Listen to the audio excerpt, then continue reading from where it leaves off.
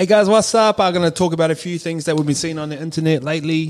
Strange things happen when we're going around. Hey, before we launch, we're dropping some shorts tomorrow. The Kobe Chris short, got the mellow colorways, got the Hornets. Don't miss out on these short numbers, short run stock. But yeah, let's get into it, Lukey. Yeah, how about yesterday, rugby.com.au, sort of taking the piss out with RTS moving across. They've done the photo, they've done the old NRL roast thing where they've put his face on. Is that Roasty doing that? I don't think Roasty's doing that rugby.com.au stuff, but hey, I might have to ask him. Just add a bit of context for you guys. So there's a page called rugby.com.au and they got, I thought it was a meme page, but they got 200,000 followers. So it's obviously like their main. No, it's the official Rugby Australia account. So it's not like the Super Rugby account, it's just Rugby Australia. Oh, so anyway, what they've done, they've got Roger Tuivasa stepping young Tunamapia. Everyone knows the side step; it's iconic in rugby league. And they've thrown the NRL's head on top of young Tunamapia. So it's got Roger like cranking him, and then and in their caption they wrote "unlucky NRL." This is the dumbest piece of content that I've seen in a long, long time, and it sort of shows where probably Australian rugby is right now. Because the irony of it is fucking Roger's not going there for the Wallabies. He's going to fucking New Zealand, and he'll be playing for the All Blacks, and he'll be cranking whoever's on the wing for the Wallabies. This surely.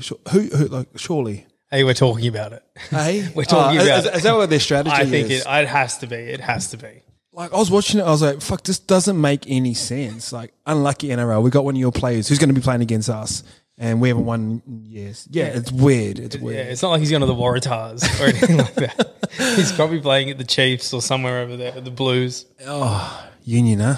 Them Union boys, especially in Australia. Shout out All Blacks. You guys are goats.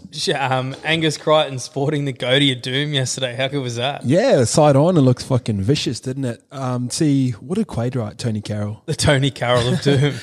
Yeah. Speaking of rugby, he's come from that sort of background as well. That's who the Wallabies need. They need Angus Crichton, they need Cam Murray to come back. But in saying that, I wouldn't go back.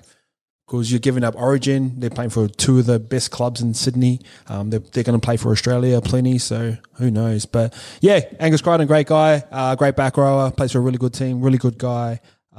He's a bit of a trendsetter. He's got the goatee. I feel like he started that sort of mullet style haircut a couple of years ago. I think he's got a barber page where he cuts the boys up out east and posts him. So yeah, great guy. Does a lot of things for the community. Happy he's in rugby league. Did you see the Batuta post about it? What did they say? Said that he's been working at JB Hi-Fi in the off season.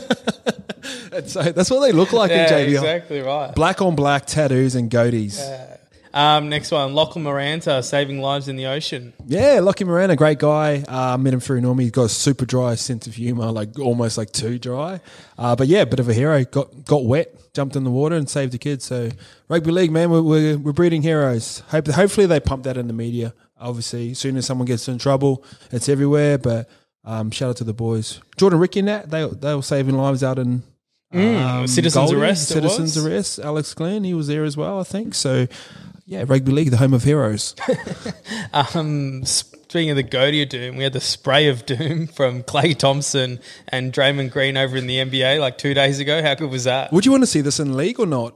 Yeah. Yeah, it's something to talk about. Like, we're talking about it here. Why wouldn't we not talk about it in league? Yeah, if you haven't seen this already, Draymond Green, who's a Golden State Warrior, he's kind of like the tough guy over in, I don't know how tough he is, but he talks a lot of shit, and it's good to watch. Like, you either love him or hate him, but you're paying attention to him, like exactly like this. But he's gone out and pretty much sprayed a member from the other team, and he's done it in. I think it's great to watch. I think it's interesting.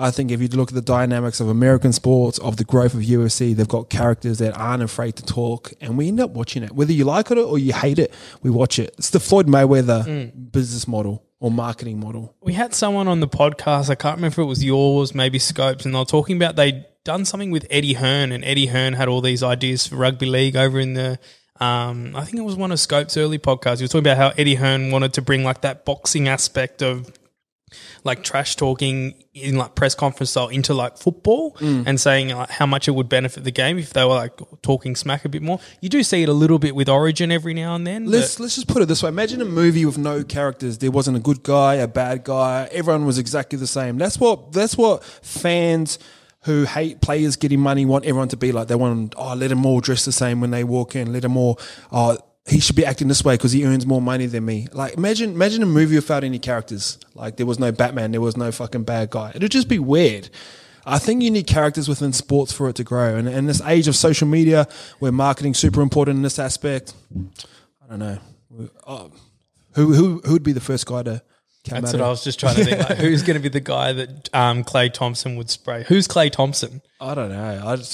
I can't see anyone just coming out and spraying someone straight away. It's good though. Imagine if Fafita, like Andrew Fafita, like he'd be confident enough to back himself. Yeah. Just he's acting like he's going to be out of the league soon. I don't know. Who cares? Back to, what did you say? Back to reserve grade soon, something like that. That'd be the trash talk.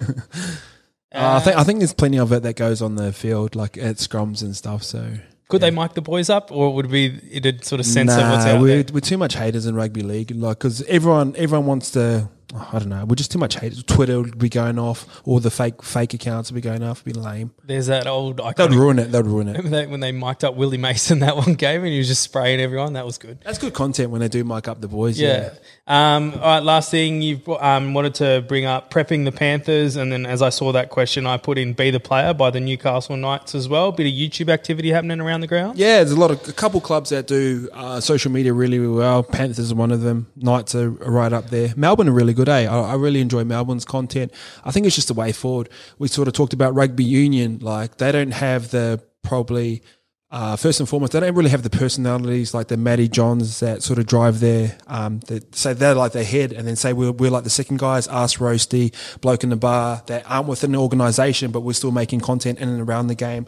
And then you go to the clubs as well. They're making it about that. Rugby doesn't have that, but I feel like Panthers are doing it really, really well. I watched a couple episodes on the weekend. Uppy Carousel.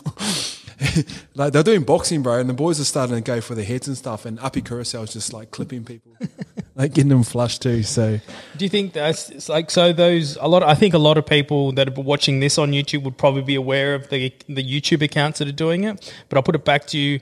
How did you come across it? Did you notice it through social media or not? I was at Corey's house and we were sort of watching random stuff, and it was just must have been part of the algorithm. So that's my point. So I think it needs to be the clubs, and I understand the clubs. A lot of the clubs during COVID have cut creators and cut all the content staff behind them. So resource-wise, it could be an issue. But just quickly looking at the Knights one, I think they just do a little story stripe up. There's nothing on their actual page that's sort of driving traffic towards it on the YouTube as well. It's perfect IGTV content. Do you know what was weird with the NRL? So they used to have like NRL.com and then the social media, but they used to battle against each other. Like, what the fuck? What the fuck are you doing? That's what I was going to bring up. Social media should drive you to your website, and like, I don't know. I forgot who was telling us at the time. We don't need to bring them up. I remember who it was. But in terms of like, I think it's just an opportunity to just, like, it's really good content. Like, it's something that you would sit and watch on Fox League, and the quality of the production is up there as well. Oh, the other one is the Warriors boys, the CEO's out there with his GoPro. Remember Jackson sent that through? Yeah. So that's iconic, good footage as well. So that's a Facebook page, I believe. I think, like, you know, we do that inside YKTR. That'd be like, imagine if he was just sitting there going, oh, like, we couldn't bring over, this is what's happened. Imagine if it was full transparency. Roger's been asking me for months to go to rugby. Yeah. So we just let him go. Yeah. So, all right, guys, thanks for tuning in. We'll do more of this content soon. Comment down below for a reaction video. Cop some shorts. Support the boys. Subscribe. Later.